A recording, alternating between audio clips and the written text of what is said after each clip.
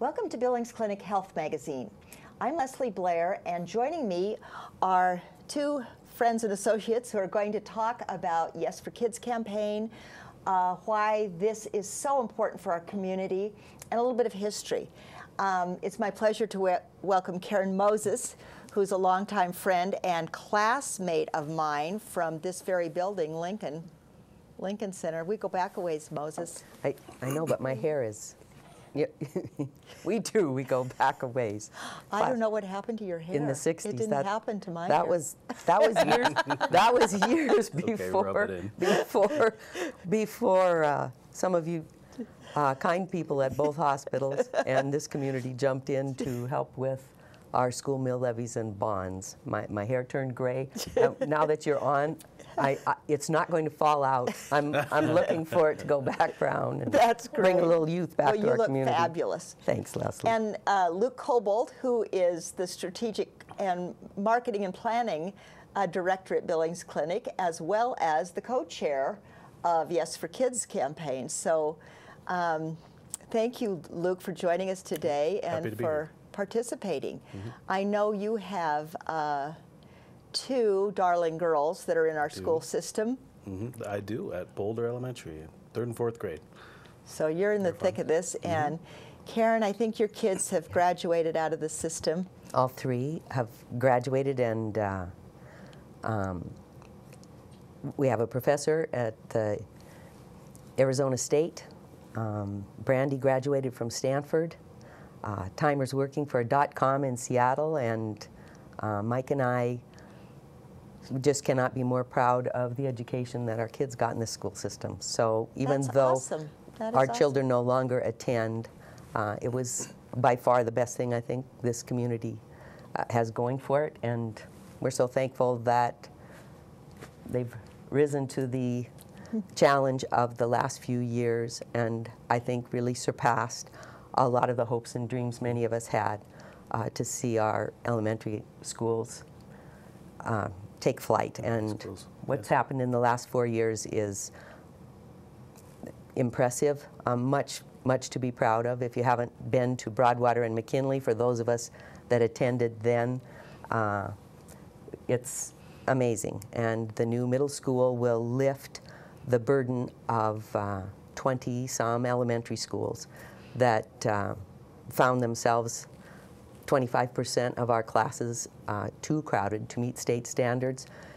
Even if we had passed levies to hire teachers at that time, we didn't have rooms to put them in. So what has happened in the last 4 years is monumental, and I'm just hoping we can keep supporting and continue in that progress. Well, I'm so glad you mentioned that history, because it was 2013 and before then that we were talking about bonds and levies, and yes, a great deal of money was pledged for taxes to support those buildings and meeting the need at the time.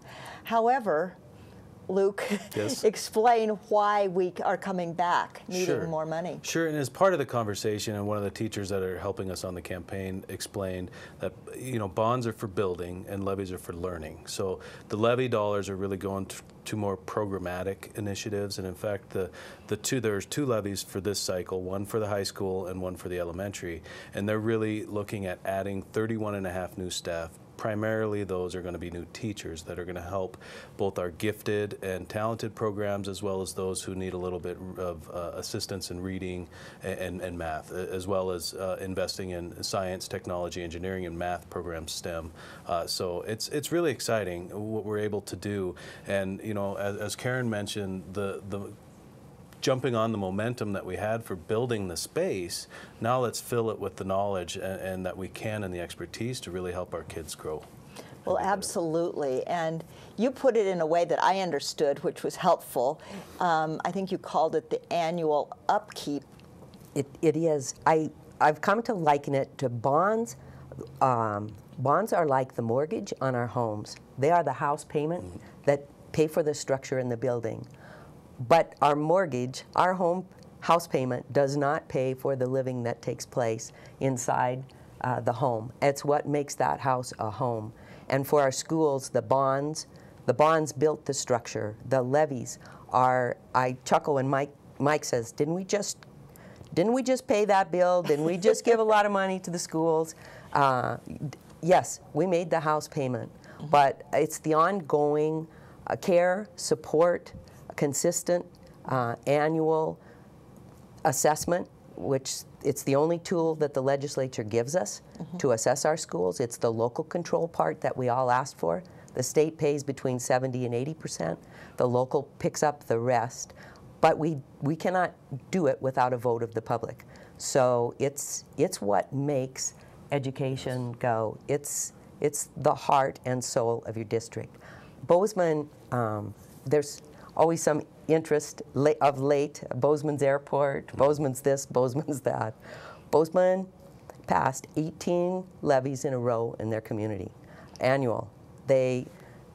It's just an annual thing. When you and I were growing up, and we had this conversation, did our parents do this when we were growing up? I don't remember that we had the struggle with the campaigns. No. But we did have a vote that it was an assumption that, you know, then we get into an anti-tax conversation on occasion, and it makes it a challenge. I think Karen touched on an important note here is that I don't think many people, I certainly didn't, sorry if I hit the mic, I certainly didn't until I got into this program, understand how the schools are funded. You know, you'd think that they're funded at their needs, but it's really not. There's an expectation that 20% or more is raised locally. And communities like Bozeman, Missoula, and Great Falls, they've had this figured out, and so they've been able to 18 in a row.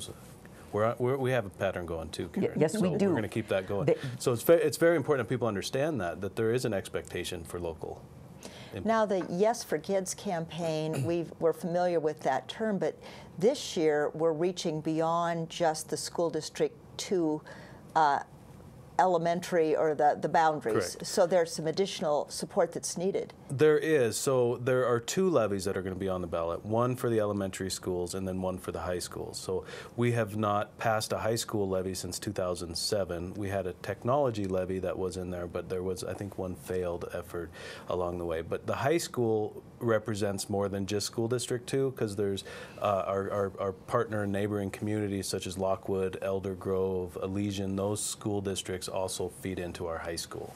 And so those are the additional really folks. important Yes. to fund those high schools. I think if you've watched the board over the years and the superintendent,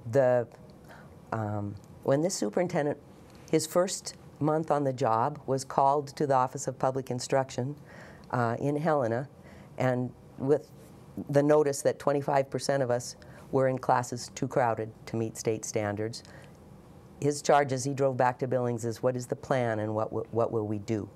How do we address this issue? The tsunami was hitting our elementary schools, and that was the most immediate need. I think they were very conscious not to, at that time, as much as the high schools also had a need, it wasn't as high a profile as the elementaries, so they worked on the elementary, and that was the plan that came first. Our high schools took a back seat, quite frankly, since 2007. And if any of you who've visited a high school lately, that tsunami has headed their direction.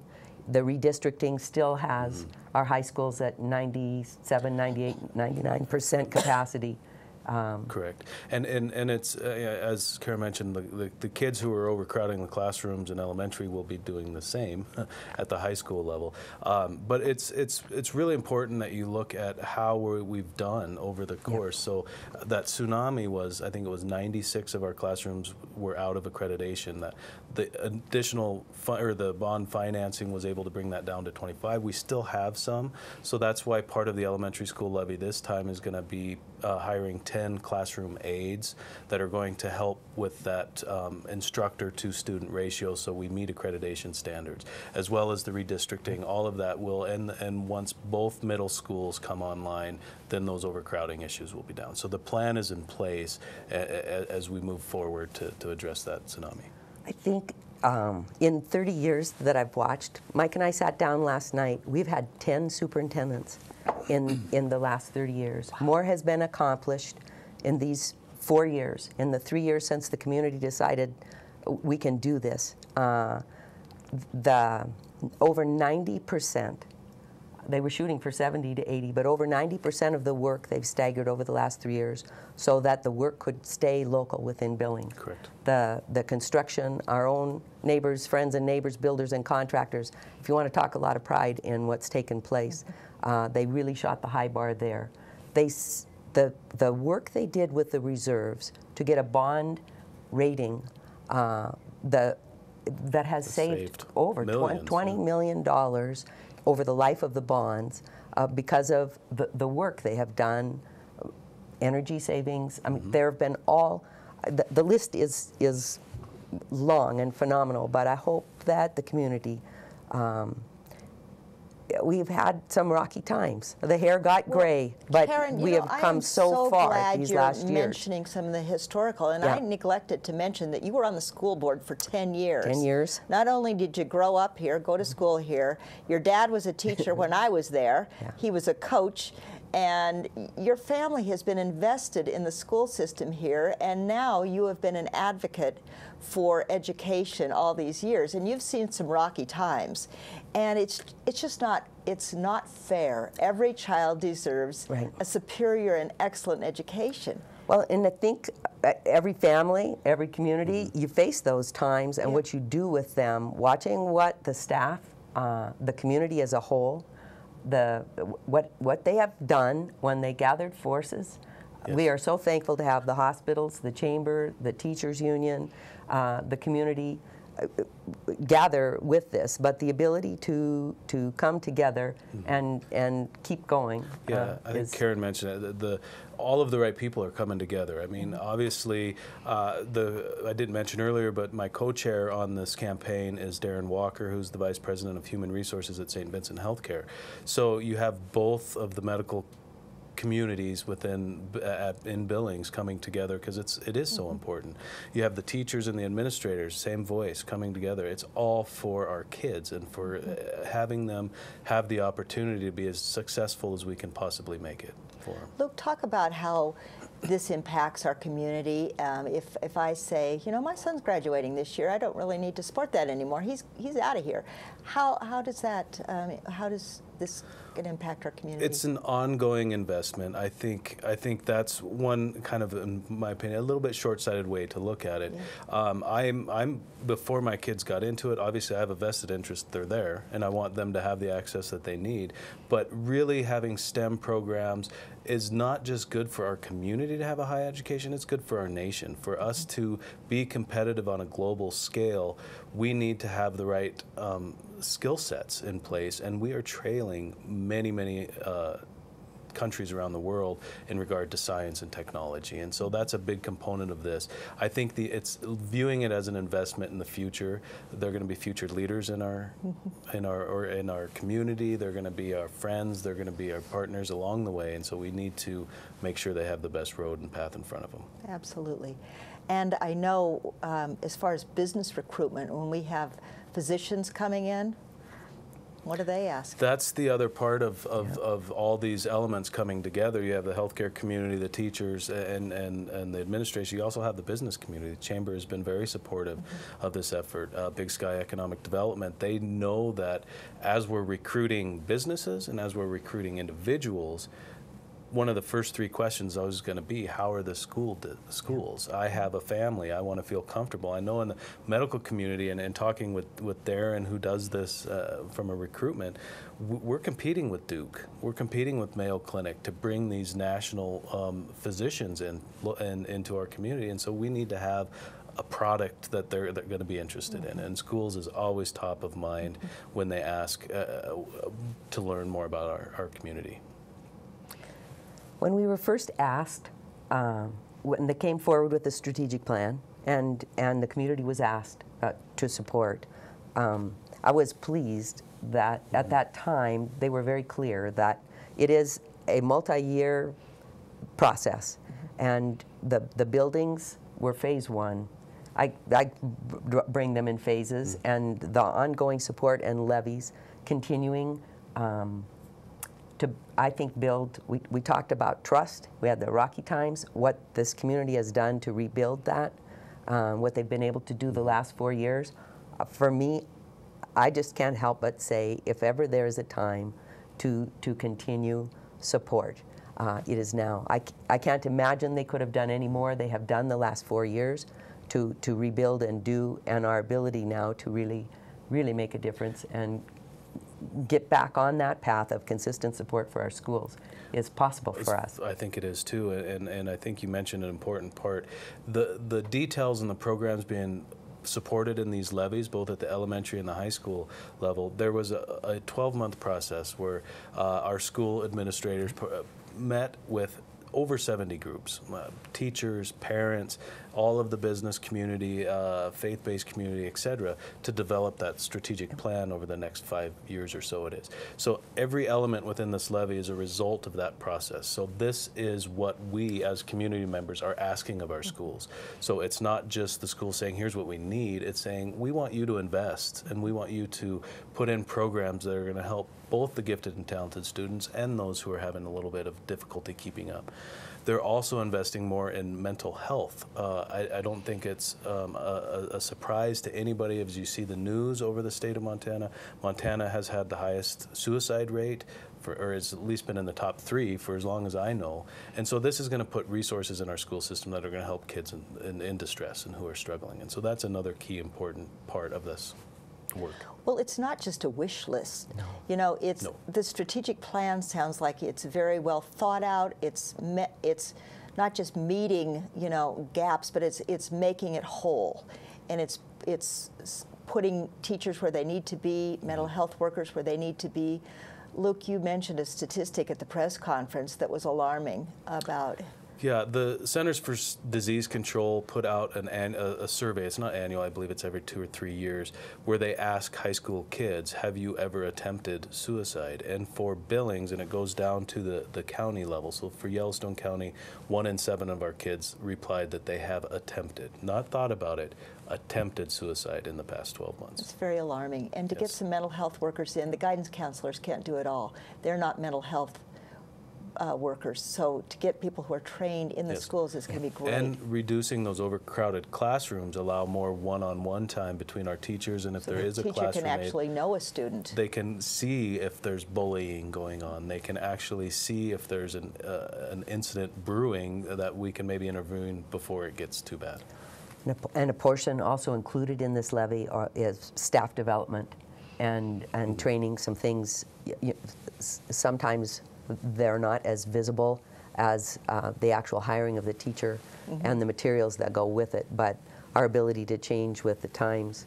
We're talking statistics. Mike's new job, the judge has been on for 2 years, and in that time, after 30 years of legal practice, he thought he was prepared for just pretty much about everything, but the dependent neglect cases that have come before the court have doubled in the last 2 years, doubled.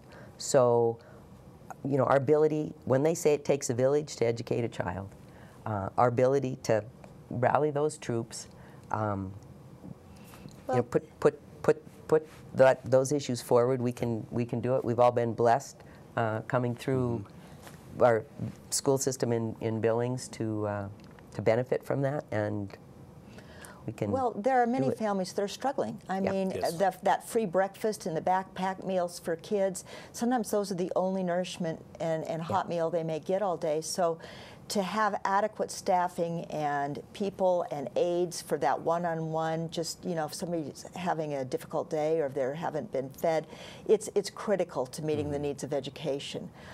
Luke, do you want to kind of go through the laundry list of all the things again that are going to be provided? Sure, you're going to test my memory here. Okay, you're pretty good. I know I may if I leave something out. I'm just here, really please. glad she asked you. Go for it. Because there is quite a bit that goes into Yeah. this. So at the high school level, I mentioned the 2 mental health professionals that we will have so that we can have early intervention if things arise. So that's really important. There's also a number of teachers that are going to be doing college co-credit portion. So I think this is currently only available at senior, if I recall. So this will have somebody at each of the high schools that you can earn college credit while taking classes in your senior year. So those are kind of 2 of the key points of the high school levy. It's also going to just add additional teachers so that they can provide more periods for classes. So that will reduce some of the crowd overcrowding burden.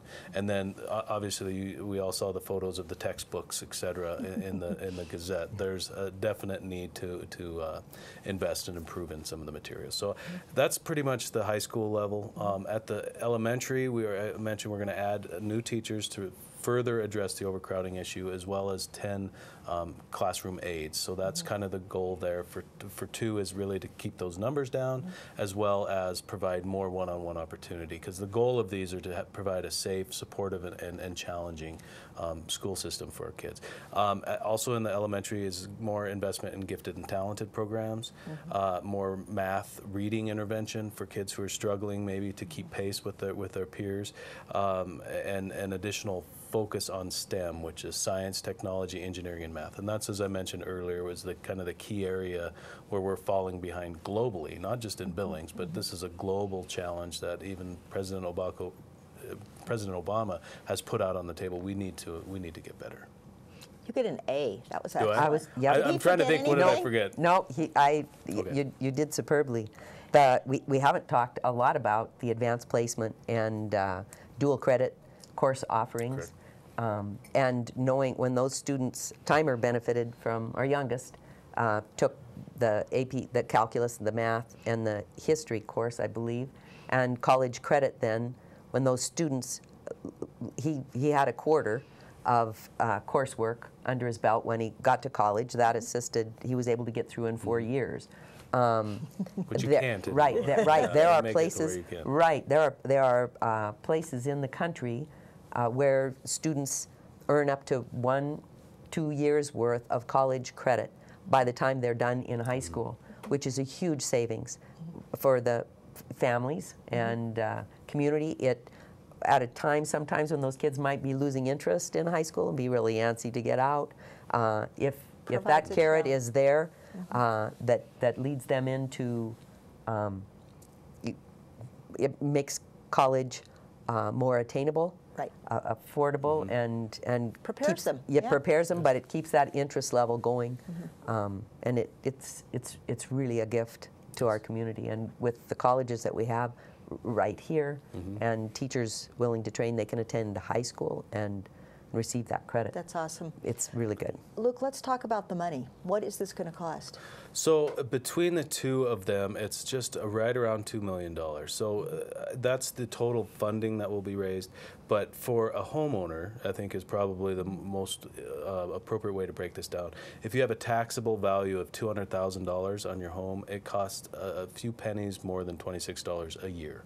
So combined, both levies are about I think it's $2.22 per month on a $200,000 home, and that's the taxable value. So the statistic I wrote, if you could sell your house for $200,000, then the taxable value is about $110. So it's that taxable value that assesses what that dollar amount will be. I think in a part of keeping the trust argument that we've been trying to make about what they've done, the last go round, I think our current payment is about $2 less than what they were anticipating.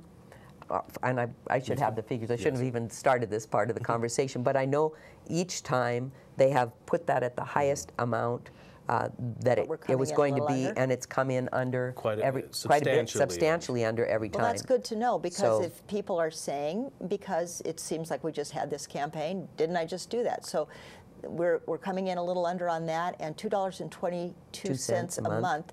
It's not even, that's the high bar. It's not even a huge sacrifice that I think most of us in our budgets, and I don't mean to offend anybody, but I think per month you can make that happen. Maybe just a little adjustment. It's for some it's probably not noticeable, but it's pretty affordable, and it's money that goes a long way toward. And there is a huge return on absolutely. On that, I won't say minimal, but on the smaller investment, right. The return on investment is and by doing something like this, that's actually a modest increase, $2 million something, it helps us down the road, so we're not coming back and going, oh, now guess what? It's $10 million. Yeah, I think the biggest challenge we faced last time were we had several rounds that we tried and failed, and then the issues compound. We are so much closer to being where we need to be, and it's not unlike your home. Any investment, if you keep it up, it's you pay me now or several times later. Being involved now as a co-chair, I'm learning a lot more of the history. I was supportive of it as a community member before, but it really was almost dire that we were so far behind, and we had deferred investment in our schools for so long that the last two efforts for Yes for Kids were not optional if we wanted to keep going. Now, what I like to say about these levies, they're building on that momentum, and they're progressing. They're not catching up, they're progressing. And I think that's really important to think of as an investment of $2.22 a month, that we're really moving our district forward. We're no longer crying about how bad it is. We're grabbing the bull by the horns. Okay, so ballots are going to be in the mail. People should receive them on April 16th. Okay, we must be in by? They must be in by May 3rd, 8 p.m. on May 3rd. So what we're asking is everybody to, so we have a campaign and we're knocking on doors. If you vote right away, we'll know not to bug you. So go out there, as soon as you get your ballot, open it up, vote yes, send it back in. We want to do that as soon as we can. Okay, so you've convinced everybody that's watching, this is fabulous. Do you need volunteers? Do you need help? We do have a very good crew of volunteers. Karen is really an important part of that. We always need people to make phone calls. We always need people. What's the website? It's yesforbillingskids.org. Right. Yesforbillingskids.org. Yes. Or if you remember the glass building that helped with the last campaign, it's been leveled. Yes. So the BEA has offered its main floor. It's right across the parking lot from Lincoln Center. If you'd like a yard sign, if you can to come and walk. So the BEA office? Yep, BEA office, 4 to 8, Monday through Thursday. Our doors are open. We welcome volunteers. Treats and training always available. Pick up a yard sign. Pick up a yard sign. Mail in your ballot right away, and the phones will stop ringing and the door knocking. But there's a great force. We're running short of time, so I just thank you both for being here. What a great effort. And we don't have a lot of time, but we're going to get this passed. Yes. We have to. We have to. We have to. Thank you, Leslie. Thank you, Leslie. Thank you very much. A treat. Appreciate it.